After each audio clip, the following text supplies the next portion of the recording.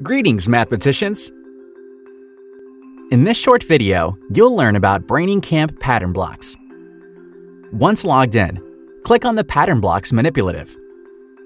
In the toolkit on the left, you'll find the set of 6 traditional pattern blocks.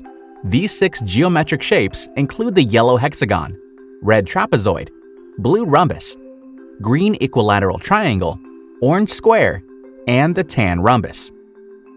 Once the blocks are on the workspace, you can select them to reveal a menu of options and operations.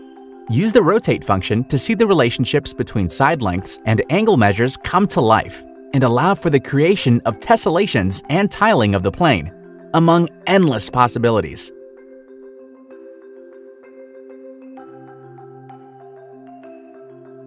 Switching to the fraction workspace reveals a different set of pattern blocks, with 4 of the original blocks and 2 new blocks, a brown trapezoid equal to 1/4 of the hexagon, and a purple right triangle equal to 1/12 of the hexagon.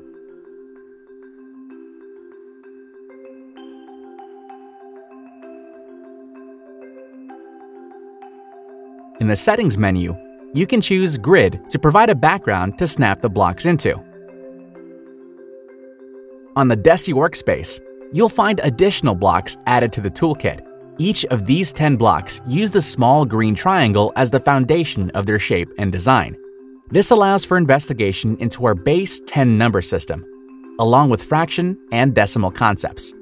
Finally, don't forget to check out the toolkit and the Settings menu for tools and settings that can be used with pattern blocks in fun and interesting ways.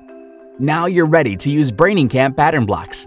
If you want more practice with the general interface, we encourage you to watch the Getting Started with Brainingcamp tutorial video.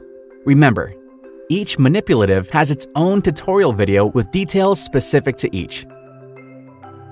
Let us know if you have any questions.